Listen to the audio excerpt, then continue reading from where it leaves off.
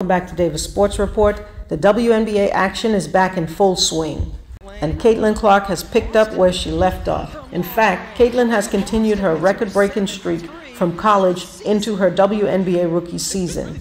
Recently, she shattered the WNBA single-game assist record of 19 assists in a game against Dallas Wings. This incredible performance topped a previous record of 18 assists held by Courtney Vandersloot, recorded in the 2020 season. But Clark didn't stop there.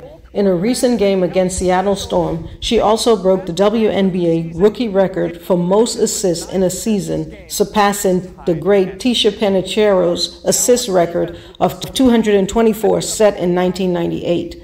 Clark now holds the record with 225 assists.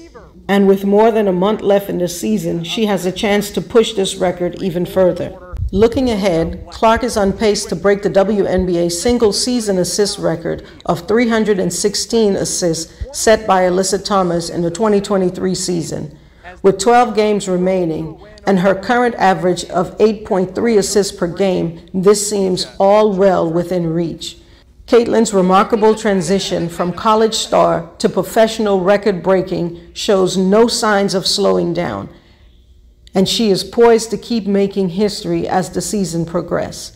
As always, thank you guys for watching. Comment, like, subscribe, and turn on notification to be updated when we drop new content.